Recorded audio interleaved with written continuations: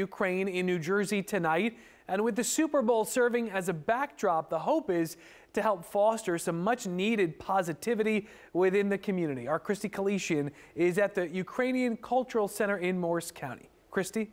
That's right. This Super Bowl means just that much more to Ukrainian community members. This isn't just a chance to see the game, but an opportunity for some much-needed unity. This can't happen in 2022. How can this happen? Andrew is having a hard time explaining what exactly is going on between Russia and Ukraine to his 3 young children. As the Ukrainian American Cultural Center of New Jersey prays for peace, Father Stepan Bielik is reminded of what his father endured during World War II, where both of his parents were killed by Soviets in 1945. We are very much concerned, and there is a buildup of anger, that's it's unjust, and we will fight against it. But the community is staying optimistic.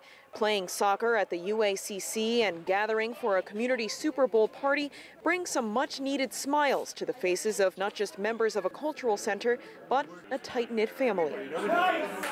It's a very stressful time, but we have to come together. There's no other option. What else can we do? As a community, we can only get together, unite, and stand together with Ukraine. And being together, that's what is meaning of a family community. And believe me, that's tremendously important. And community members here are especially concerned over what will happen on their homeland because the Ukraine gave up its nuclear capabilities in the early 90s when it gained its independence. And also in the lobby of the center here are flyers saying how to help Ukraine, reminding members to attend the Stop Putin rally this Thursday outside of the UN. In Whippany, Christy Kalishian, News 12, New Jersey.